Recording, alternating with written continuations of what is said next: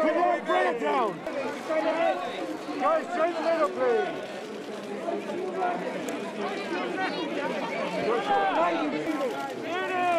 That's great. Thank you, guys.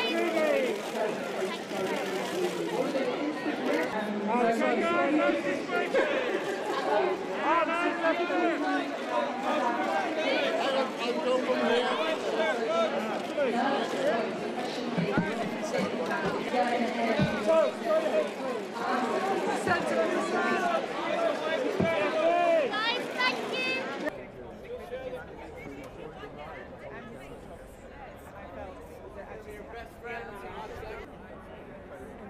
For Phoebe, it's a max 2 questions. A lot of surprises, a lot of action, a lot of wit, a lot of heart, a lot of Daniel being just brilliant. This whole cast is electric. It really does have it all, and I think everyone's put a part of themselves into it, like a part of their heart and souls into it, knowing it's Daniel's last, and I think you can really feel that in it.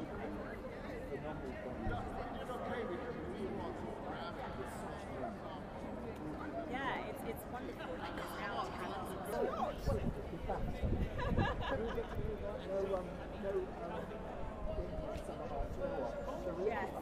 I have no idea, and I'm so glad that I don't have to make that decision because it's a really, really tough one. I don't know how you follow in Daniel's footsteps, and I think the thing is that the advice I'd give to anybody who would try is to do something completely different. I think what was wonderful about Daniel is he came in and he completely reinvented the role, and he completely modernized Bond, and he gave Bond a heart, basically. And I think anyone who comes in needs to do something similar in terms of just revolutionizing it.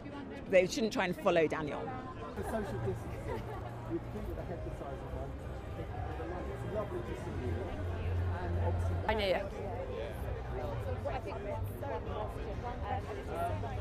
I whisper it, but I am available.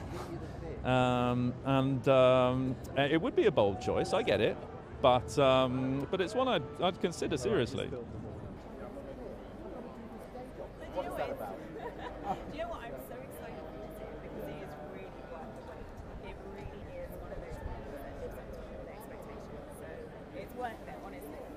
Oh my God, that's the part that I'm like so flipped. I'm gonna be like, ugh.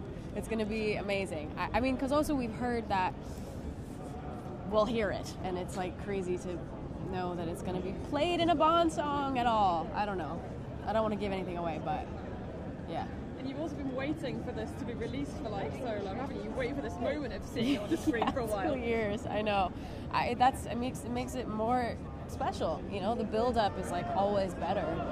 And I'm glad we waited. I think it's great to have it come out at a time where we can see it in the theater and we can really gather. And I always really respected that decision to delay it until now, to make sure that it was available for everyone in the world to go see it. So. Yeah. But this is one that should stand the test of time. I mean, when we look at art in the future, I think that the gap between the great arts of paint. How are you? Good. How are you? I mean, what could be better than this? It's been a very difficult couple years for all of us, and understandably so.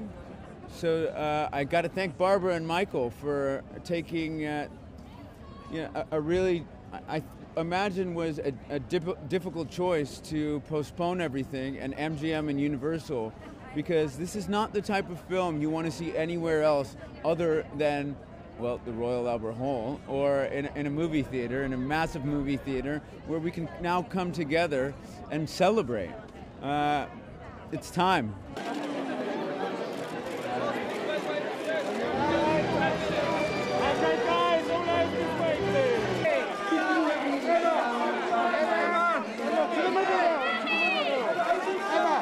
Emma, to the middle, please. Just one in.